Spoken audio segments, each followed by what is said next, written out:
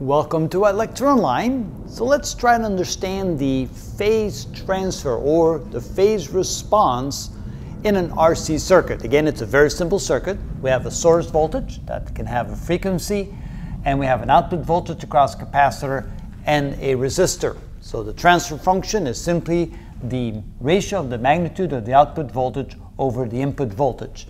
And notice that the transfer function will look something like this, where it's maximum transfer. In other words, we have the equal output to the input voltage on the magnitude when the frequency is 0, and when the frequency goes to infinity, then the output voltage will diminish to 0, and so you have a 0 relationship between the output voltage and the input voltage on the magnitude. And that makes sense. Let's assume for a moment that there's 0 frequency. We have a steady state current. The steady state current will fill up the capacitor. Eventually, when you have the capacitor is full, there will be no voltage drop across the resistor because there will no longer be any current, and therefore the output voltage will then equal the input voltage, and the phase difference between the two will be 0 because the output voltage and the input voltage will be at the same value at the same time.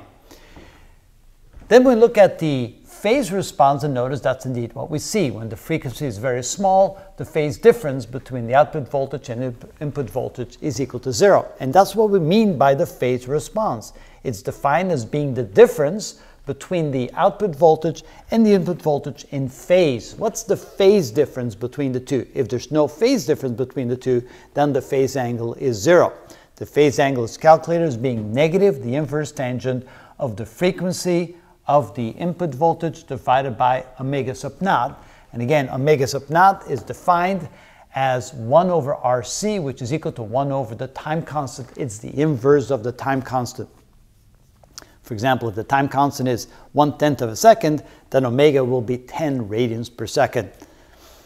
Now, let's say we increase the frequency. As the frequency increases, as the voltage goes up and then goes back down, and the voltage goes up and it goes back down, if it's very slow, then of course the capacitor will fill up completely with charge and it will not be that far behind.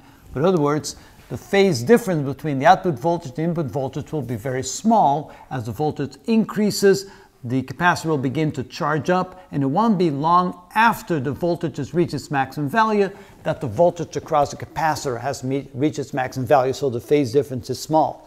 But as we begin to increase the frequency on the source, then the capacitor will have trouble keeping up. In other words, it will not be able to charge fully very quickly. It'll only get a small amount of voltage across it, so that's why the amplitude of the response goes down.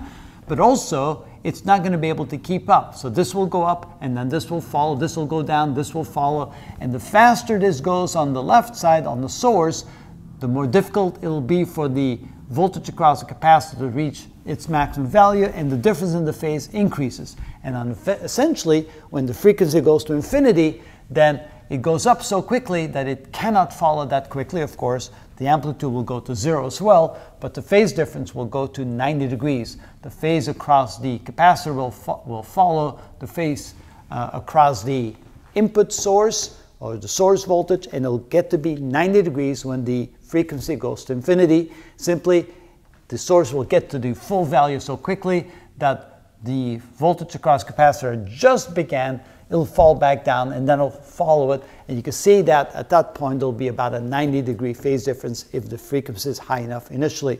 And of course, that's very visible in this equation as well. But now you realize why that is physically, why there's a phase difference. First of all, the phase difference indicates the phase difference between the output voltage and the source voltage. And the amount of the phase difference definitely depends upon how fast the input voltage changes. If it changes really slowly, there'll be a very small phase difference. If the frequency goes very quick, there'll be a large phase difference, all the way up to 90 degrees when the frequency goes to infinity. And that's how we can understand the concept of the phase difference or the phase response in a response circuit like this, or what we call in a transfer function like that. And that is how it's done.